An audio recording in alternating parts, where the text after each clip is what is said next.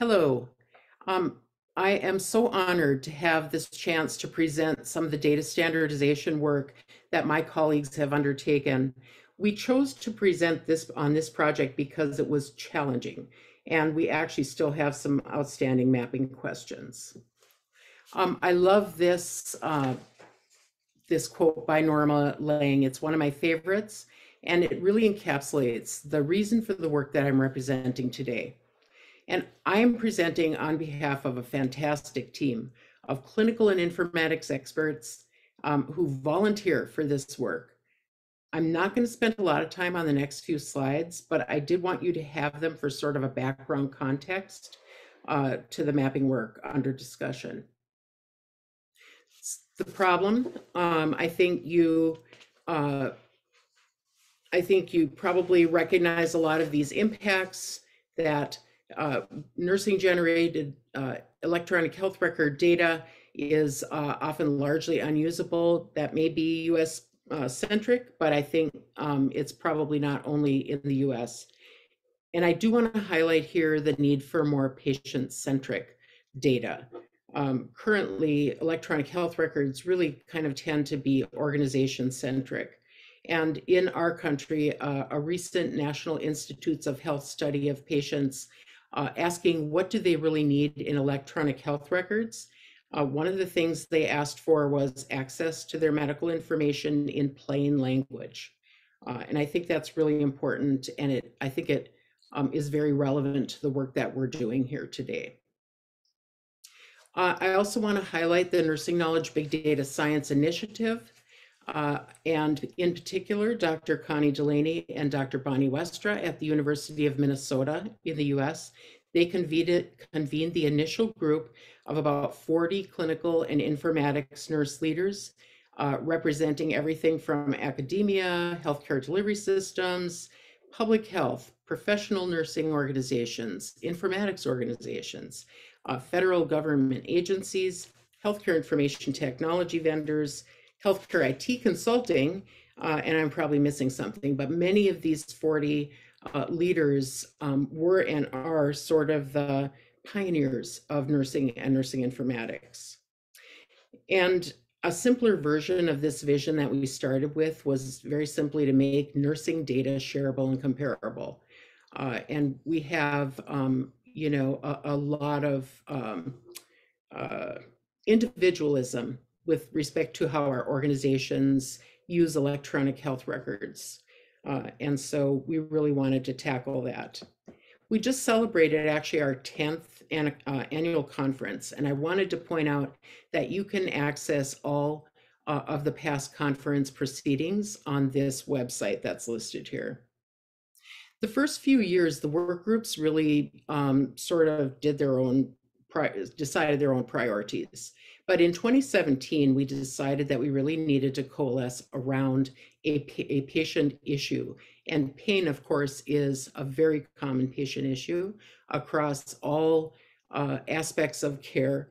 And in addition to the reasons listed there, pain control represents a care quality care delivery quality measure, in the US. And it's also very important from the opioid misuse perspective. And so that was really kind of the choice that we made. This is a real busy slide. I'm not going to go over all the details of it, but I really want to highlight that the information and knowledge models that have been developed, including pain, have been based on what nurses actually document. So primarily in flow sheets, in primarily electronic health record flow sheets, and a significant amount of data analysis and cleansing has to occur before value sets can even be mapped to the data standards. This is the pain information model. This is a mind map view of it because that resonates with clinicians, and we rely heavily on clinical subject matter experts to help us with some of these questions that arise. But this aggregated metadata from electronic health records across 8 sites represents the care of about 6.5 million patients. And what we tried to do is have in mind the documentation burden and ways to decrease documentation burden. So in these models that we've developed, we're really trying to only include concepts that are critical to patient care.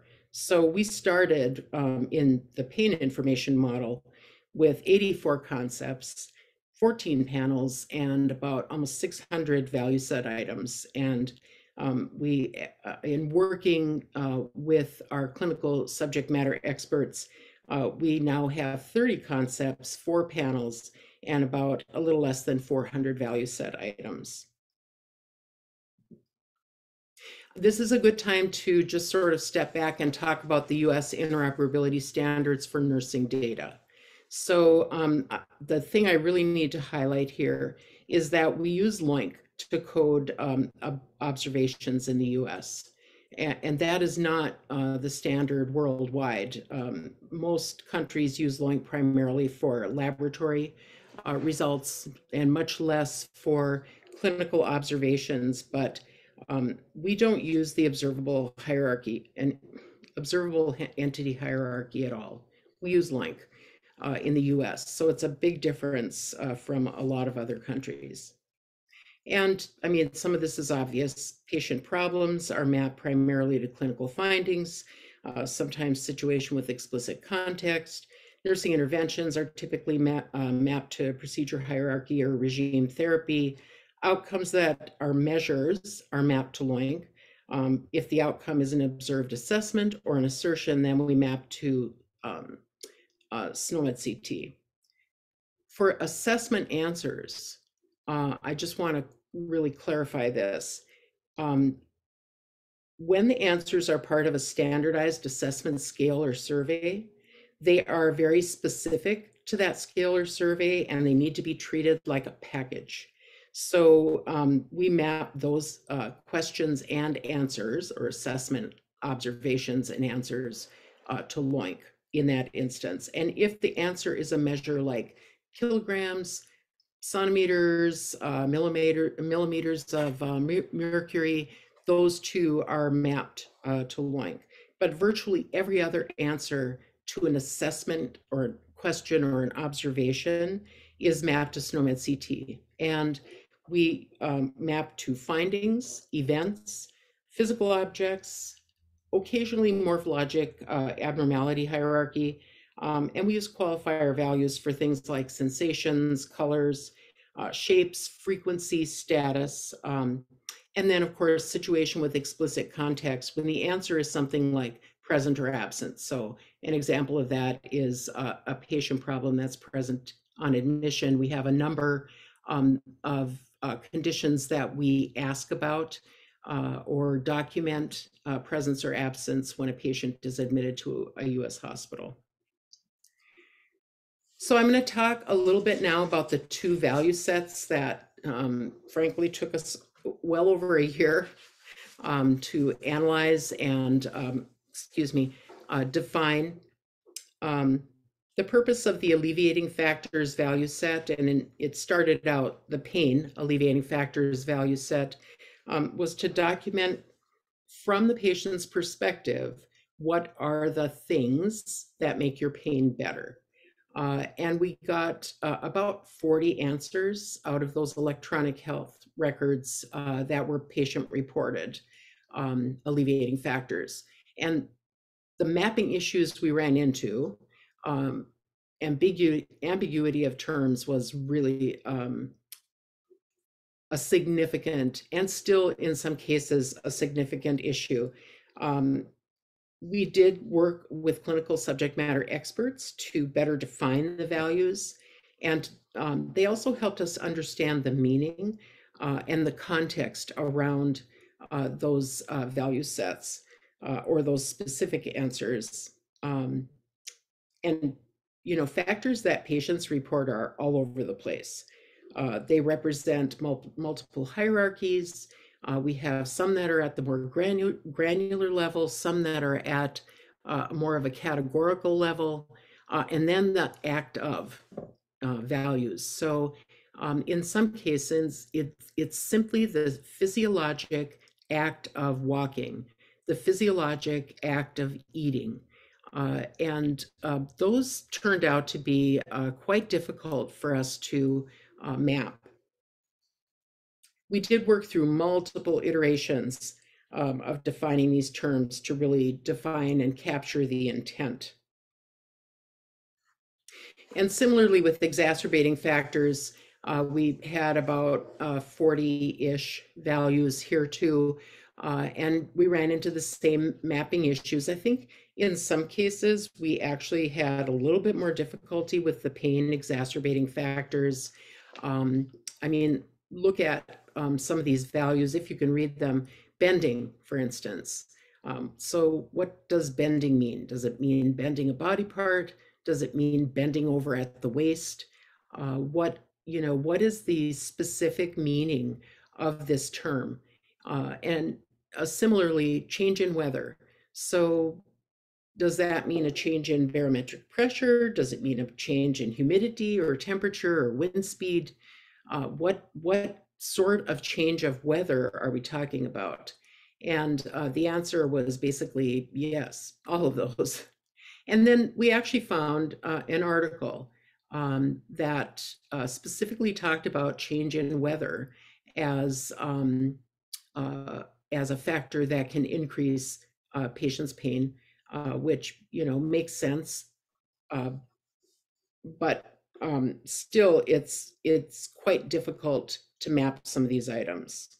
And then we thought, is it important to code some of these values? I mean, do we need to map the shortened list that we came up with? And so we had to think about it from a patient perspective. Would this patient want the next clinician that they encounter to know what factors make their pain better, what factors make their pain worse? And of course, we had to answer that, yes, they are important. And so for the values that we are still have not quite completed, we need to document the use case, and we need to document any literature support that we have before we can ask for new SNOMED CT codes. And then we also had this dawning realization that as we looked at these factors can alleviate or exacerbate other patient conditions, dyspnea, nausea, and that list actually could go on and on. And so we're also trying to map in a way that really will help support interoperability using FHIR. And so FHIR already has a condition, and we can associate these exacerbating factors and the alleviating factors to pain or to nausea or to some other condition using FHIR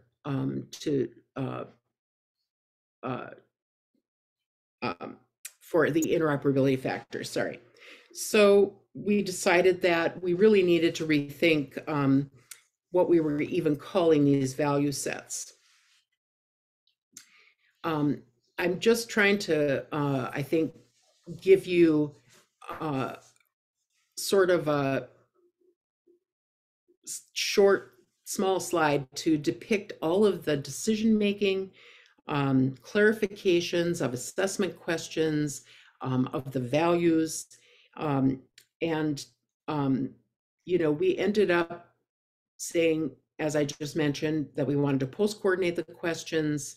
We wanted to make the questions more generic so that they could pertain to more conditions. We spent months defining the values or the answers. We added and excluded, we excluded more than we added values to the value sets.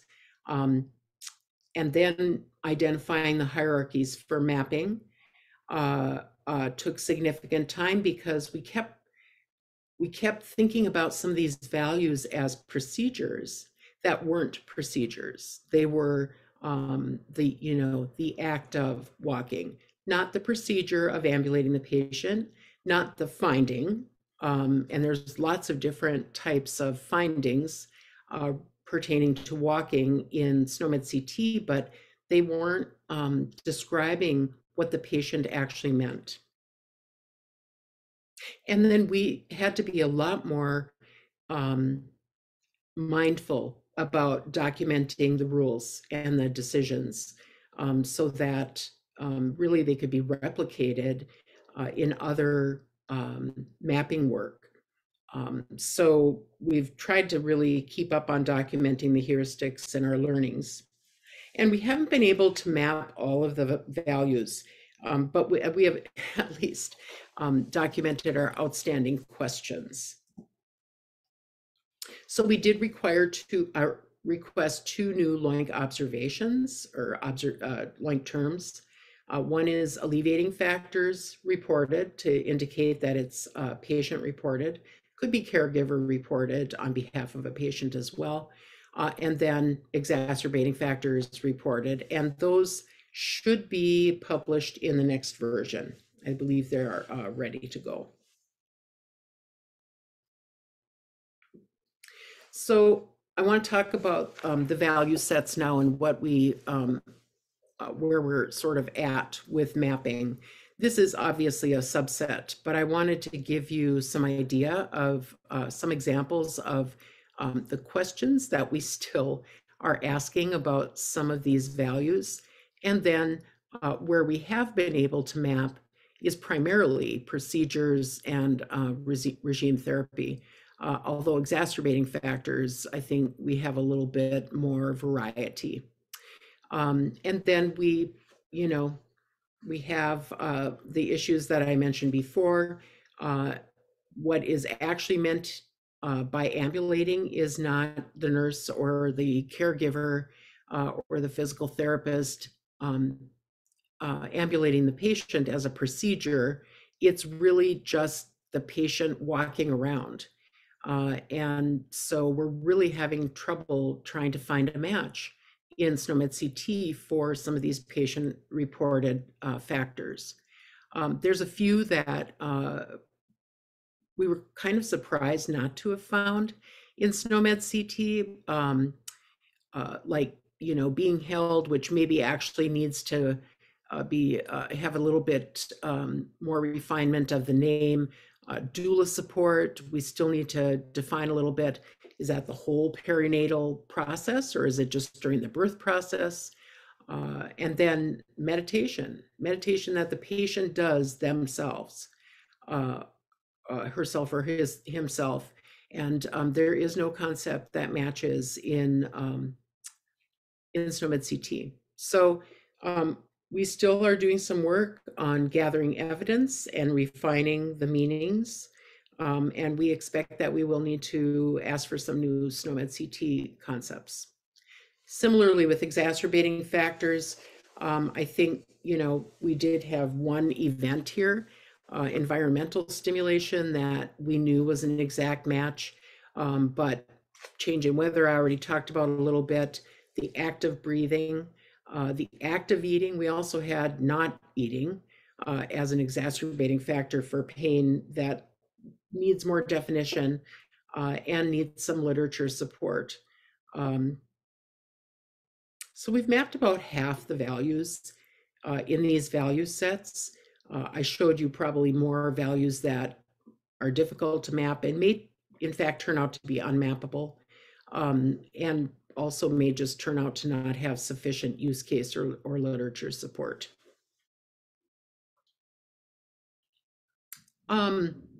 And then I talked about heuristics. So we did decide early on that if we could not clearly define values with the help of clinical subject matter experts, the values will be discarded from the value set. And then, we had to define where are we going to map these values, because when we initially started, we thought they were all going to be procedures or regime therapy. And of course, that turned out not to be the case. And we had to explicitly document the rule that we do not use observable entity. And because, when people looked at observable entity, it sort of looked like it might be the answer, but it's really the question. And we've got the questions. And then in general, these patient-reported factors, we really are probably not going to use qualifiers at this point, and we needed to document that so people weren't looking there. And obviously the heuristics, our intent is to reuse some of these heuristics on other projects, and maybe include them in our foundational heuristics. That's sort of our basic rules. And then, explicitly talking about, we're going to add values where it makes sense. For instance, we do need to add values that are more specifically related to nausea and dyspnea. And we don't want to put that whole example list into LOINC either until we've got a well-rounded value set to look at. So our main outstanding issue is still how to map those patient-reported values that are not procedures, they're not findings, they're just normal physiologic states or actions, like changing position or walking or eating. And our work group is actually hoping that you can help us with this question. And speaking of our work group, I really want to highlight the team that worked on these value sets to clean, analyze, define, refine, provide the clinical context, find support in the literature, and document our learnings and our decisions, and then map the values that were mappable to SNOMED CT. So I'm going to thank really the entire encoding modeling work group, because at some point everyone on the work group did weigh in at least on some of the values. But in particular, I wanted to thank this smaller team of folks who did the heavy lifting, and in particular, Maria and Cinda Lynn, who did really excellent work and spent a lot of time on mapping and documenting the unmappables. And this team was just amazing, and I look forward to working with them on the next project. I added a few references in here in case you're interested in learning a little bit more about nursing knowledge big data and some of the work that's been done. And I did include that website if you want to look at conference proceedings, if you're interested. And with that, I am done with my presentation, and I would love to hear people's questions. Okay, thank you, Theresa. Theresa will now take some questions. As a reminder for those of you in the room, please raise your hand and I'll bring you the microphone. So are there any questions in the room? No, none in the room, Theresa. So we've got a couple of minutes. Let me see if there's any online.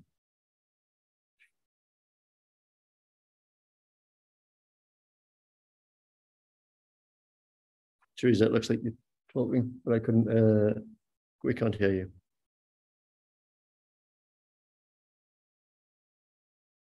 Okay, Theresa, there's a question online. So can you explain a little more about the value set validation process?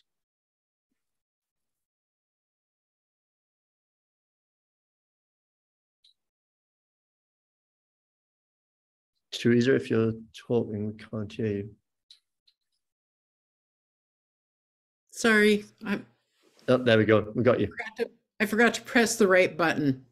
Yeah, and let me just say that listening to yourself and hearing every and every is well, it's humbling, and is very Midwestern, so I am sorry about that. The value set validation process was really a series of bringing in clinical SMEs, having terminologists ask them questions about what is the real meaning of this value in the value set, and can you show us the literature that helps us to ensure that we are accurately representing the meaning. We hadn't really worked with patient-reported data as much. Well, I shouldn't say that, but we hadn't worked on mapping patient-reported data.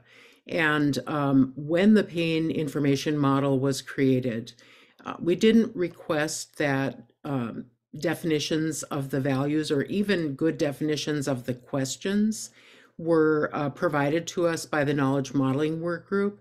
So we really had to go back to that work group multiple times to ask additional questions, because often the answers they gave us were at best ambiguous. And one of the things we had to grapple with is how nurses document. Nurses document as much as they can possibly fit into a single flow sheet row in order to save time documenting. But that makes it really difficult to tease out the various concepts that are included, as well as the meaning of the answers. So it was a 18-month process to go through these values, and we still have a few that have not been sufficiently defined. Okay, perfect. With that, we conclude our last session of the day. To those of you online, there are no more sessions for you to join, but for those of you in person, there is a networking reception across the road. So I hope to see you all there. And if anyone has ideas about those patient-reported values and how to best map, please contact me. Thank you. Perfect. Thanks, Theresa.